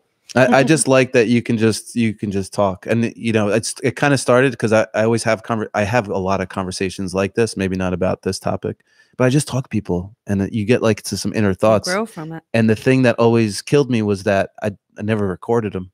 Aww. And I have all this equipment here, and I'm like, why am I not? Because people would come to me, they're like, "Hey, I'm thinking about doing a podcast. Do you know how to do it? Can I use your space?" And I'm like, why aren't I doing it? That's kind of how it started. And I'll get better as I do it, because right now I think let me ask you something off the subject, because I'm curious about it myself, and I didn't even get a chance to speak to you about it. But like, where this is being viewed by your. This is live. How do you monitor your viewers? This is well, I've been watching up there. So we've been live for an hour and 15 minutes. So you think people so at one point it showed me we had at the max we had 24 people watching. All right. On the YouTube. Yeah. So it shows you who's in and out. Oh, I think right now it says 15 people are watching. Man, our viewers are dropping. Yeah, because you want to know why? Because we got past the heavy stuff. Like some of that stuff, there was anticipation about what might be said. So there was, I think at the peak, there might have been 30 people watching. So I think they wanted to see what was happening in the beginning. So yeah, I mean, so I have some subscribers. I have like 120 subscribers on my YouTube channel, but I just started like promoting that I had a YouTube channel. That only tells YouTube, man. You tapped into the podcast, the actual recording will be put on later. That I don't stream live. All right. Because I don't know how to do it yet. I'm doing this. I'm like learning as I do it. Like, I don't know. This is like a cheesy webcam. This is terrible. I'm going to improve this. Like, no, this is awesome. It's just a start. Just like everything else I've done. I don't know how to do it. I don't know how to have this conversation about a heavy topic, but I know how to be a person. So it's like, okay, so let's just do that. And let's see what happens. You know, I didn't know how to start a production company. I just graduated from college. This is crazy what you turned it into. It's pretty cool. And I got that. It's just like, I didn't know how to do stand-up. I started doing stand-up 2 years ago, and I wasn't funny for like a year and a half. And then you've been funny your whole life. Yeah, but not like on stage, man. It's so easy to be funny in conversation. Talk about what I do. that's tough, man, because you don't know what kind of feedback you're gonna get from people. You could be dying up there, and where are you gonna run to? So I did a stand-up show a year and a half ago at Tilly's Farm. Is that what it's called in Tilly's Brewster? Farm and Table, right? So I don't do this joke anymore because I've gotten better stuff. So I kind of retired this joke, but so I can talk about it because I don't talk about any jokes, because if you hear my jokes, then you won't go see my show. So I'm watching TV one night, and there was a commercial on for, it was called I haven't talked about this in a while. It was called Non-24.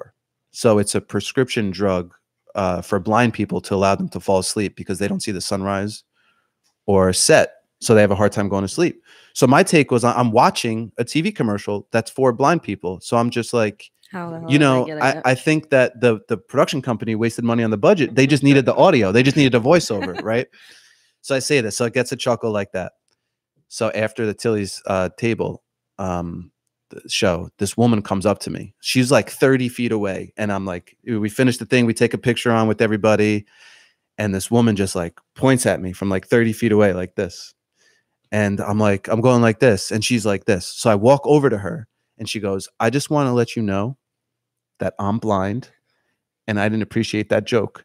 And I was like, wait a minute. I was like, you're blind? How did you see me? First of all, like, how did you call me over here? And then she's like, and I'm like, listen, I'll tell you what. I was like, that joke wasn't not meant to be offensive towards blind people. I was like, I was actually making fun of the production company. Right? I go, but I'm sorry. I won't do the joke anymore. You're right. It's offensive. She goes, no. You can still do the joke. And I'm like, what are you saying to me then? She's like, I just want to let you know that it's offensive. She goes, you know what? Bet you've never seen this before. She takes her finger and presses it on like her eyeball. Like she goes like this and presses it on her eyeball and pushes her eyeball into the back of her skull. And I was like, I looked at her. I'm like, I gotta go. What the hell? So what I'm saying is, like, you never know. Like, so stand up because you're right. Laugh at that, by the way. Well, you were in shock. I was like, when you get off stage, just like you finish with the fight, you're like, whatever. You're like, oh, the adrenaline's rushing. You're starting to come down, but like you're still at your peak. I was on fire. Process that. Because I have right now I'm up to like 10 or 12 minutes in my routine. The moment before, when they say my name, and now Jeffrey Cobelli, Joe, I swear to God, all of whatever I think I'm going to say, my act, it just disappears. Yeah. It's like we used to play football. It used to be like wing right, 82 down pass on 3, go. I get up to, I put my hand, that was a real play, by the way. Yeah, no. I'd put my hands under the center and I'd be like, holy shit, I just forgot the play. You know, they used to happen so much. And I'd just be like, all right, hike. And as soon as I said hike, I would remember the play or what I had to do. So it's good to have that, to recall on that, because now when that happens, when I go up on stage, I usually grab the mic and I go on there, and that first second I'm like, oh my God. But then you just have to start. And then once you start, everything else comes together. And my thing is kind of like a story, so it has transitions. So I just got to remember the first line, and then everything else will happen. Right? So it's so interesting that I'm saying this, because I think, like, no matter what you do, that's what I try to tell kids all the time now, because I teach film and I do like these public speaking things. Like I was just at Rye Middle School doing a talk on mind, body, soul. They were like, yeah, we want to hire you an hour and a half, talk to 13-year-olds about mind, body, soul. I'm like, okay. So I do that. But I try to talk to them about, like, everything that you want to do in life. When you first start, first of all, you're not going to be good at it. And second of all, you're not going to be ready for it, but you need to start doing it anyway.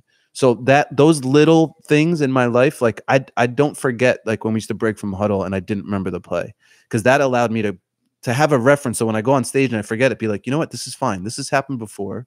You know that you're going to figure this out as you go. So just start going with it.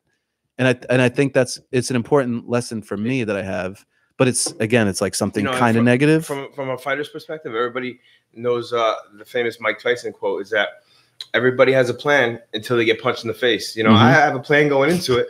The minute the bell rings, I'm like, fuck, what was I supposed to do again? You know? So I was thinking, so about your fight, let's talk about just the logistic, the technicality of the fight. Because I go there and I had no idea you're going to be the last fight. It was like a long time. Me and I went there with a friend, George. I won't say his last name because he might be watching. He said he was going to watch. He said he was going to watch. So I know he's like in his pajamas right now, having a cup of coffee. Bustelo. We got there. I bought ringside seats. Yeah. I didn't know you were not going to be in the boxing ring. I didn't know that you were going to be in the octagon. Like, cool. I didn't know what was going on, but we got there at 6 o'clock when the doors opened. I don't think your fight started till 10:30. So me and George were sitting there for 4.5 hours. Like, I think I used the bathroom once. We didn't eat anything, but we're just sitting there. Was crazy. And we're watching this, and we watched a couple of people. Honestly, there was one fight, and I think it was a championship fight. The dude should not have been fight. I don't know if you get to see the other fights. There was a kickbox. Dude, let me tell you this real quick before we get into your fight. There was one fight. Honestly, I got to say it was an inappropriate fight, and here's why. There was a championship. I don't know if it was middleweight or lightweight or something like that. It was a kickboxing fight, and this is when you knew it was going to go bad. First, they say, and the champion, da da da da da. Oh, I forget his name. To come? No, it wasn't that guy. Oh, it might have been that guy. But so he's standing here, and then the contender comes up, and they go, and his first fight ever, this guy, da da da da da. So they put on the headgear on the. So listen to this, man. So they put the headgear on the contender, and he's sitting there, he's getting all warmed up doing his thing, and then they go to put the headgear on the champ, and he goes, "No, I don't need that." I look at George and I go, "Oh, this is going to be bad." Yeah, I didn't really have that option. I wouldn't wear the headgear either. Bro, I hate the it. contender, he kind of like, I'm trying not to say names because I don't want to make anybody look bad. I just think it was inappropriate on whoever like organized the fight. He like kind of doing this, and the guy like ducked a punch, and he just kind of like looked at. You could tell like the champ was in like slow motion. He might as well been, because you could tell he was like, oh, man, I'm gonna knock this guy out. Yeah. And he did like one like reverse fake kick. I don't know what you call stuff. Like he was gonna do like a reverse roundhouse. Yeah. And he just faked it, and the kid didn't really move. And then he did it for real. He dropped him. And the shin caught him right on the side of the head, right on the side of his temple, and he just went down like that. I mean, he just like his body stiffened up, and one kick. I heard the crowd's reaction. I didn't get to see it. Dude, that wasn't cool, because honestly, if that kid wasn't, let's say if for some reason that kid wasn't wearing headgear, dude, that would have been bad. Like I'm about like sporting fighting and all that, but also you have to protect like people's like health, like their well-being. Mismatch in that was the extreme mismatch, dude. The kid's legs were the size of tree trunks. Really think that went out. And you know what? Dropped. As the other fighter, that fight lasted 7 seconds. I don't know how comfortable I would have been with getting in the ring with somebody who's wearing a headgear. Like if you're the champ, you don't want that fight. It's going to be bad right from there. He clocked him. But so anyway, so we watched some of those, and then your fight started. So I was thinking, I wonder what your game plan was, because I know you have a wrestling background, but I guess you have to be prepared for anything. Like, how do you prepare? Like, I know you were talking about game plan. What was your game plan for that fight? When I prepare, most of the time I try not to watch videos of the fighter, because if I watch the video, I'm going to try to gear my preparation towards what they do instead of focusing on what I do best. Yeah. So I try not to fucking watch it, but it's there. The temptation's there, so I watch it. And I got, like I said, those mentors around me. So what was his? I watched a lot of his fights. The Dominator, right? So what is he? Is he he's a stand-up fighter? He's not really a grappler. A lot of his fights, and a lot of it is stand-up. He's a bigger guy, so he kind of relies on the weight of his hands. Does he normally knock people out? I never haven't seen. Yeah, I didn't know how much. But I know that a lot of people were telling me, due to his stature, that he oh man, he's the guy can go 3 rounds. I've seen him go 3 rounds with a bunch of people, so his stamina is certainly there. But he's always standing up, yeah, and he's always trying to throw haymakers, and hopefully he connects. And some people connect, and that's whoever's been pairing him up has been putting him with guys similar to his fighting techniques, standing up. He never actually doesn't look like he fought any wrestlers, and if he has, he didn't prepare well for it. So I went with my strength. And I'm thinking like, so I don't know if you actually watched the fight, Christine. I did watch the fight. I'm watching it, and I'm thinking, because I know Joe's background as a wrestler. I'm just thinking like, if this fight ever, I'm thinking like Joe definitely wants to get to the ground as soon as possible.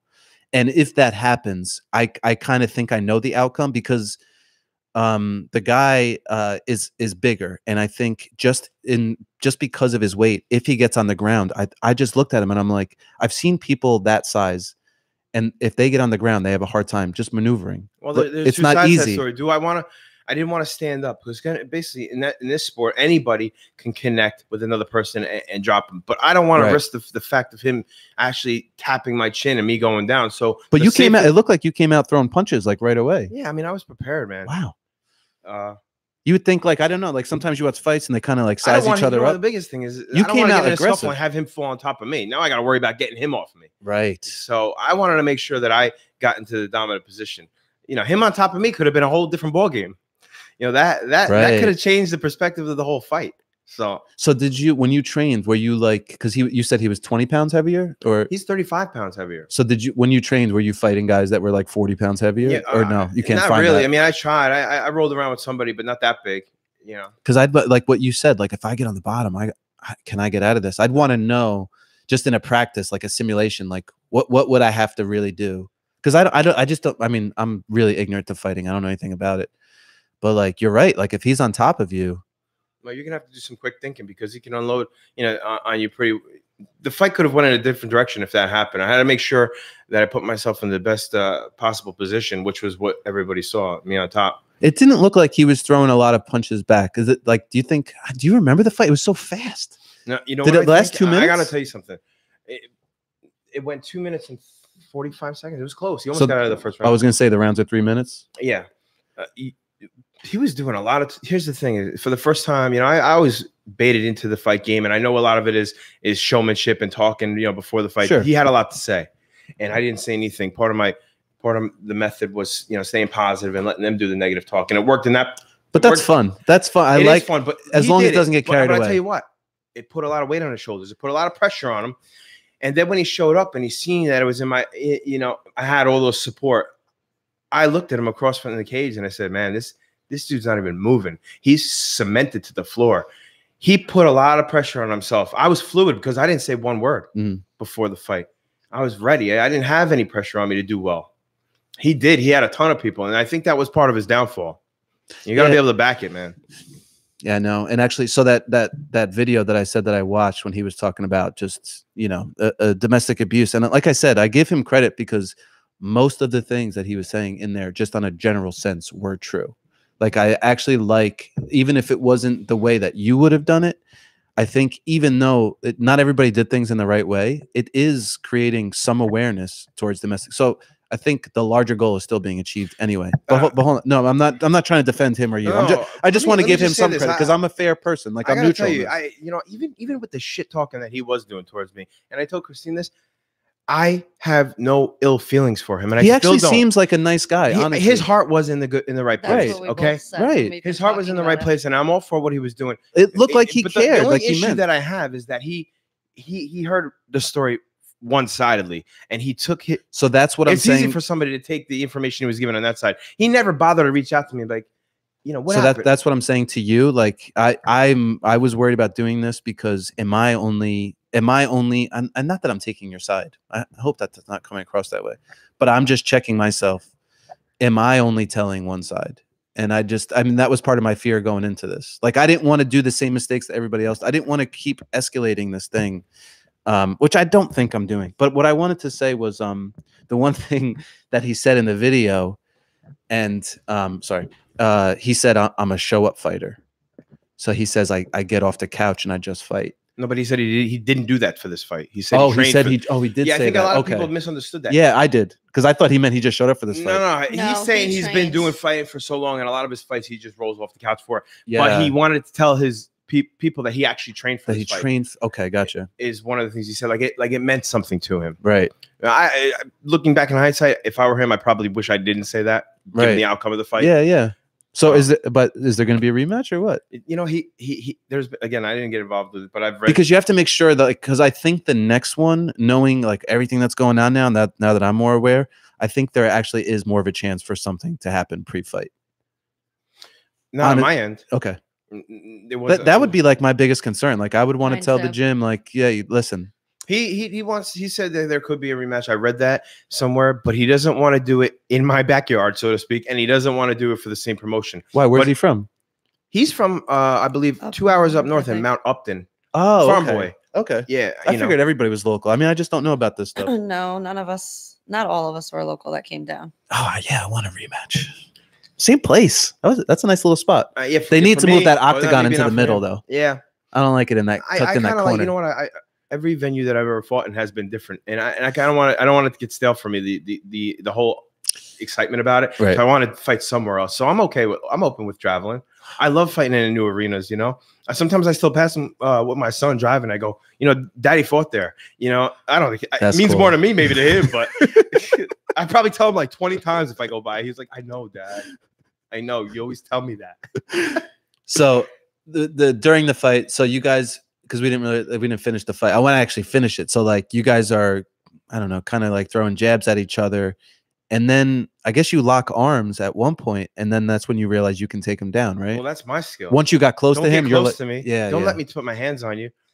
And you know, I'm a little disappointed in the way he was trained. I mean, you got to know something about me. At least watch my videos and do some research, because if I was him and I'm preparing to fight a wrestler, I'm going to work on takedown defenses. Right. When was the last time you fought before that fight? Oh, it's been years. That's what I'm saying. I wonder if like you just know what, the even guy, that. the promoter that has been hounding me for years to try to get back in there, and I've been putting him off. And you know what? I just looked at this as an opportunity. Like, I could get my head right. I'm thinking clearly. Let me get back in the gym. Let me do what I love. And I was so happy to do it until the negative, you know, stuff started. And I'm like, damn, what did I get myself into? You know. Mm-hmm. So it was strenuous. My girlfriend was, you know, behind the scenes involved with it a lot, and she's like, a lot of times she's like, I wish you didn't take this fight. I wish you didn't take this fight. You brought this upon yourself. You know what? And maybe I did. You know, it's easy to say that kind of stuff when that shit is around. You know, you can't always be on top. You're gonna have haters everywhere. I think you love to fight. Like I'm talking about in the ring. Like I think that's really great. So so now you get close to him, you take him down. Now I didn't know this. You said in one of your posts that if there was 6 unanswered punches, they would call the fight. Somebody told me that before the fight. Is that normal in a fight? Like, yeah, well, I think the ref wants to. Like, how does UFC does it? It's just a judgment call, right? It's a judgment call. I mean, they're because of the flurries and stuff, there can't be a set number. But if the fighter is defenseless and he's not protecting himself, it's the ref's job to protect the fighter. Because so do you think that was really, because I feel like he got up and he was like, wait a minute, why? I don't think he realized what happened to him. I think he caught a couple good shots and he was discombobulated. Anybody that watched the fight saw that the ref gave him ample enough opportunity for him to try. I gotta say, he didn't look like, not only was he not defending himself, it didn't look like he wasn't in a position to punch back. So it's hard to punch back from the floor. You have nothing. It's just arm. You can't put there's no power behind it. You can't put anything into that. The ref gave him enough time to try to fight out of it, more than enough that he should have, maybe because it was a title fight. Yeah, I was afraid that they were going to make the stoppage controversial, but I think it was a pretty good judgment. When you call. say they, you mean his side? Yeah, they did. Yeah. I mean, but I don't. And then at that point, you just got to be humbled and take a step back and say, you know what, I got beat. There was excuses being made. Yeah, a lot of excuses. Illegal elbows. I mean, I watched the video hundreds of times. I didn't see one elbow being thrown. It's so normal to have, you know, whatever reasons to say, because you have to have an ego going into that fight. You almost have to. Yeah, like you can have an ego going into it and try to make yourself confident. But I'm saying you're still. But you got to be humbled afterwards, bro. Take the loss. Yeah. I guess I'm a different opponent because it's hard for him to give me credit. You know, he was from every perspective. Well, like you said, he put himself in a situation where, again, this comes back. It's almost like full circle, where there was no path in his eyes for you to redeem yourself. So he could not. After the fight, there couldn't have been this kumbaya like good fight, because then he would have been supporting. I don't know why. Why do people think that? He did fight for a good cause. We'll give him that much. I do. What he stood up for is great, to say no more 1 in 4. It's under my impression. No, I think so. I wouldn't have heard that without his video. That's what I mean. I want to give the guy credit where credit is due. We definitely because generally speaking, he seems like a nice guy that was trying to do the right thing. You know, his background and what he had seen. Personally, he was standing up for a good cause and he had purpose behind what he was doing. Maybe he was swung into this fight or brought into this fight. I use the term roped in. Roped in, yeah. And he didn't get a full understanding, but he still did fight with purpose. And I personally would still love to see him fight again, because I think he's a good fighter. I can't say that enough. I mean, his heart was in the right place. For sure. But he got a lot. There was ulterior motives behind it, so to speak, by the people that put him up to this. And what they led him to believe this fight was about wasn't really what it was about. Mm-hmm. And he kind of didn't, you know, it was his opportunity for him to be a hero, and he took it. And I praise him for that. If what you're saying is true, and again, I have to put that on there just because, you know, if what you're saying is true, I would have fallen as him in his shoes. I probably would have fallen for it too. If I saw the pictures and That's then why you I hear the don't blame you. stories, Oh, I would have did. been like, "Oh yeah, F this I guy, did. No, the I did dragon. too. Who is Yeah. this dragon? It's time Yeah, to yeah, slay yeah. some." Oh, I would be did. You saw saying my the posts. same thing. You know, here's the thing. And though. wait, did we talk about that already? I think you touched on it. I the same thing. think Going out off- to watch the off- dragon. But it wasn't on the It thing. wasn't on So camera. that was so interesting because that's why when Joe said you were gonna be on it, I'm looking at these posts and you had like a selfie. You were like, "We're gonna watch the dragon get his they ass kicked" or removed, something like that. That tags and were removed I from it, saw but it I too still because after stand we by him. became friends, I saw her past posts about me, and part of the thing is that she was able to talk to me and look past just the one-sidedness. A lot of the people are still looking at the one-sidedness of it and not interested in getting to know both sides and not looking for what you're looking, growth in the whole. This is all about what's growth. the point? What do you want? I mean, that's what I ask. So no matter what you do, if somebody wants to if somebody comes to my production company, they're like, I want to make a video. One of my first questions is, I'm not trying to sell them, is what is this for? Where are you going to put it? What's the purpose? What is the end game? Same thing when I do health coaching. Same thing. No matter what somebody wants to talk about, for what? What's the point of this? Like my girlfriend's redoing her website. She's like, we need to make this and that. I go, for what? Like what is the point? Like you have to think about that as well. So for these people, because I'm not sure. I think that you feel that you guys know what their motives are. I'm not really sure.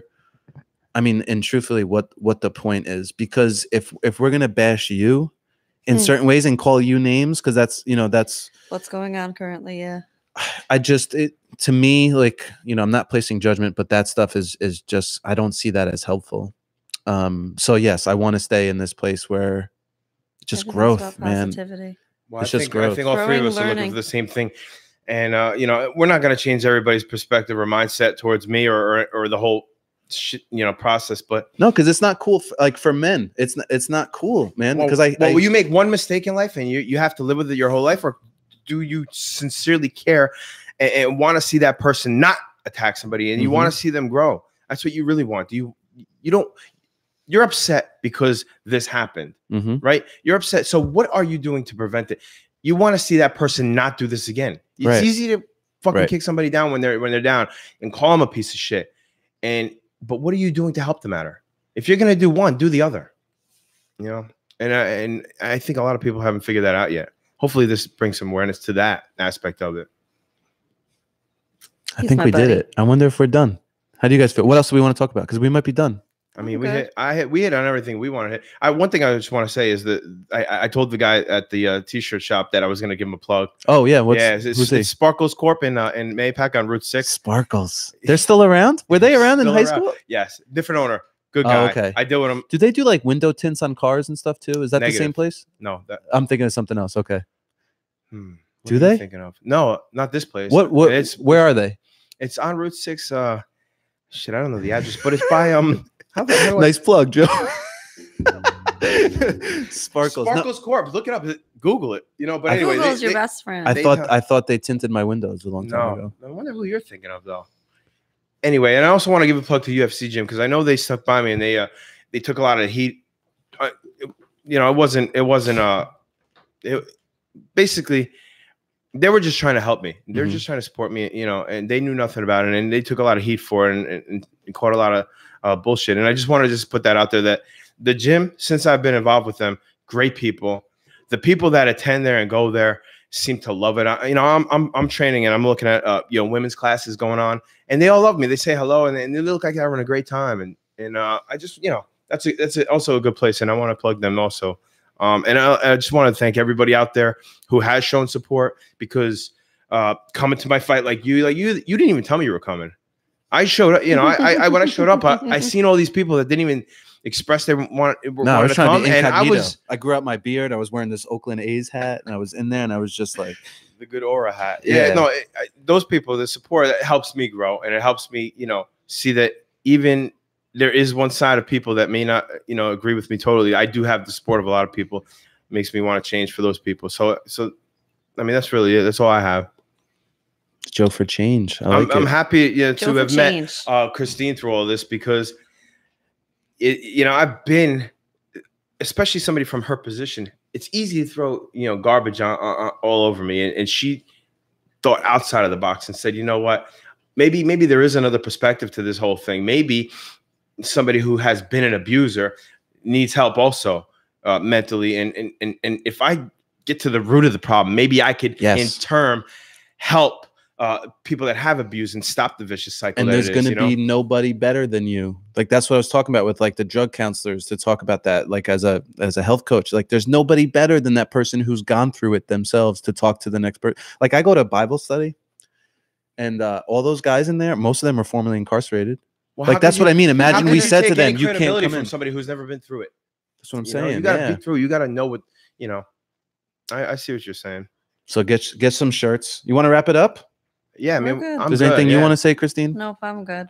So buy some shirts. Well, buy actually, some shirts. Raise awareness. How should people get help? What is the website? Did you say the name of the website? I don't have a website. Just Google. Just Google. Google everything. Anything and everything you want to know, just Google. I do make the world purple though. But all your local shelters and stuff, if you just Google domestic violence awareness, there's numbers, there's outlets, there's everything. So Google that.